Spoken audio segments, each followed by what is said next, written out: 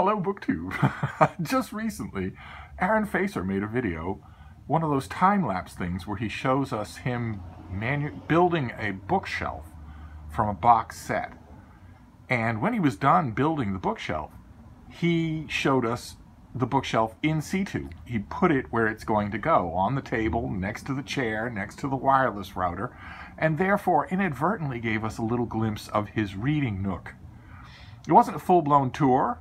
I'm hoping that I get one of those from him and from all of you, but the idea lodged in my mind that surely that is a fun thing to do. I've shown you plenty of bookshelves on this channel over the years, and I would never use a Bolshevik bookshelf like the one he assembled in his video. I wouldn't even take one free off the sidewalk. But instead of bookshelves, it occurred to me that I've never actually taken you on a tour of my own reading nooks. And I have two of them. I have one here at the fainting couch and one in the little book room. So I thought I would do at least one of them right now. And of course we'll start with the most important feature of either one of my little reading nooks, which is the baby bean. She is the most important feature. She is slightly pouting right now because I am not right next to her. I had to step away in order to make this video. But let's pull out, if you can stand it. I know you're all screaming. You just want to see this. What is that thing on your nose, baby? There you go. You all want to see this, but nevertheless, yeah. If we pull out from the bean, we'll keep our focus on her for a bit. We see this is the fainting couch. As you can see, it's piled high with blankets and pillows. It is meant to be incredibly comfortable. It's meant to be completely inviting, except for the rare occasions when I have a guest over. No one ever sits here but us. Once upon a time, I shared this fainting couch with my two girls, who you, the oldest viewers of this channel, will remember. And before that, I shared it with lots of beagles. It's never changed in size. Its occupancy has gone up. It's always managed to fit us all. And it is right here. I don't know if you're going to be able to make this out. We'll see. This is an experiment doing a video this way. It's right in a corner. It's right in between two windows, which is really chilly in the winter. There's no real good way to keep this corner warm in the winter. We have new windows installed. And they do a lot. The old windows really leak heat. But even so, this is an old house. So this corner gets chilly. I need blankets on top of me when I'm here. But oh my, during the summer, I have a feeling, and I'm going to rant, I might as well show you the baby. I have a feeling that not only Boston, but all of the United States and all of the world are fated for an absolutely dystopian summer when it comes to heat. Two locations have already posted record highs, one of which was 111 degrees in May. So thanks to that, it's going to be really nice to have, this corner is very well aired. There's a cross breeze right across it, which is really nice. So that is where I lean back to do work, to read, to write, to edit, to do emails. That all happens here. And because this is piled with blankets and pillows, the leaning back is often done at 30 degrees.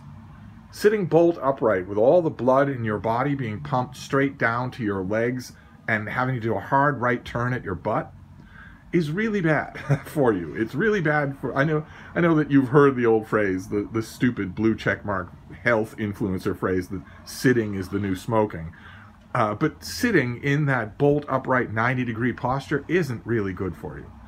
At least, certainly, physiologically, it isn't really good for you. And also, in my own personal experience, the closer you get to 28, the worse it gets on you. But this is the seating part, and I want to show you the rest of this nook. I've mentioned before on this channel many times that box sets of books are really convenient because they are their own furniture. And that is absolutely true. They can be made into platforms. As you can see, this is a platform on which the lamp is resting. And here along the side, this is very important. This is the power strip. I had my surly houseboy get a nice big new power strip with lots of outlets and a surge protector and all that sort of thing. Because I was tired of fiddling with the one single strip. This has two strips. It fits lots and lots of plugs. But I don't need lots and lots of plugs, because the only three things I have here, I have the plug for the lamp. The lamp is right here. And then I have the power cord for my iPad and my phone. That's this one on the bottom here. And the power cord for my MacBook. My MacBook Air is at the top here. And that's it.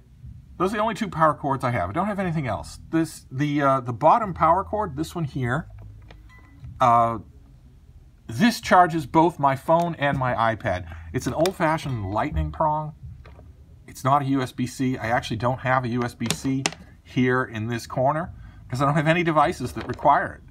Every once in a while I do, but not for a while now.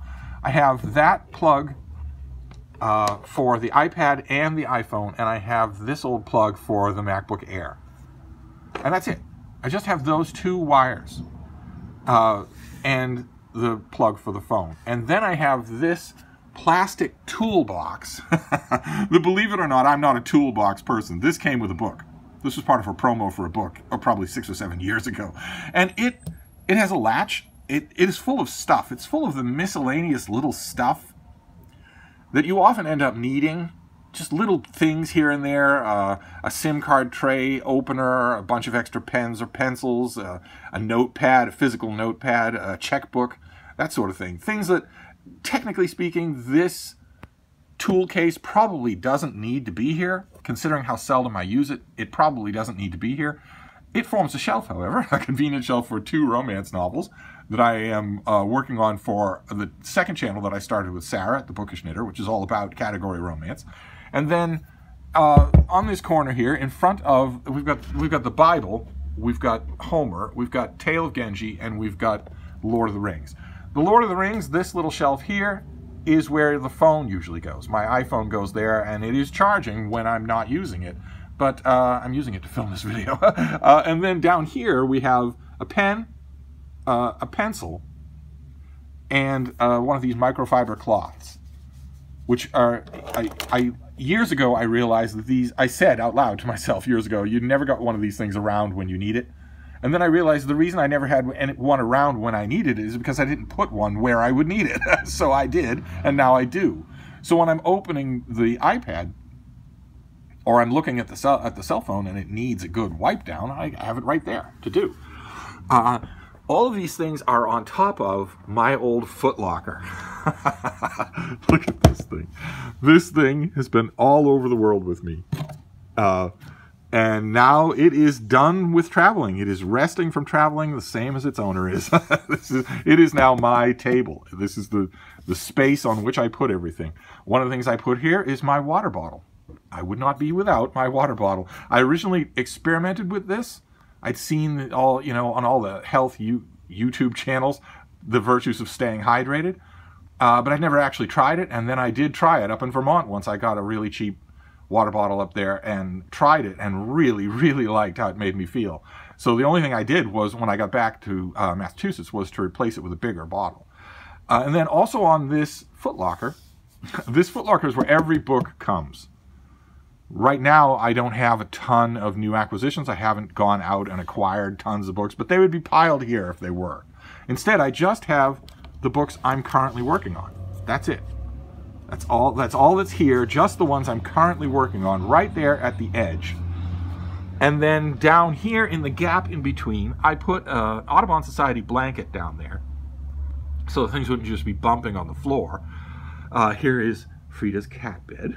That is where she stays. That's where the baby stays, yes.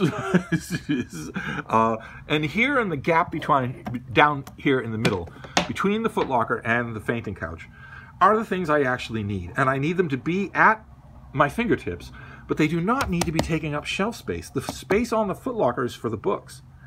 So we have down here my journal. I eventually just migrated back to the big blank sketchbook that Clark Kegley likes so much. I eventually just migrated to that. I was trying a bunch of other things, smaller pages, smaller notebooks, but eventually I just went back to this. I like it better. It's the funnest thing to keep a journal with. And then the two pieces of technology. There is my 11-inch MacBook Air and my iPad with its smart cover. And you'll notice, Well, you won't notice. I'll show you. I've got these 2 power cords here. That's all. That's all there is here is 2 power cords. Here's one, the lightning cord. That just goes right in to the iPad. Just plug it right in there. I don't have to take the iPad anywhere. I don't have to worry about where the cord is or disentangle it from anything else. And the same thing with this other one. The only other power cord here is the power cord for the MacBook. It just goes right there. Don't need to think about it. Just, it's hard to do this with one hand. The vloggers are really a pro at this sort of thing.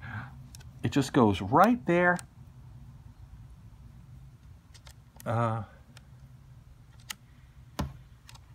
Okay. Well, this is what I get for not editing. But anyway, you get the point. It goes right there on that machine. I'm not getting it to go in right there. But that's it. Those 2 things are charging whenever I'm here. Plus the books, plus the footlocker, plus the fainting couch, plus the baby bean. And now, as an added benefit, plants. There's Larry the lavender and Porthos the pothos. I have 2 houseplants that have not died. They are still alive. As you can see, I have room for other houseplants on this shelf. So there will be others. And it's pleasant. I get to look at them in the bright sunlight. So there you go. BookTube. That is my reading nook. 1 of 2. I put the power cord up here. I'm resting it on these books because I don't want it down in a corner there where I can't see it, where I can't easily get at it. I got sick of wrestling with it. So I just leave it there. I leave it where it's easily accessible to me. And that's going to be extra handy because in a month or 2, my surly houseboy is going to put an air conditioning unit in that window.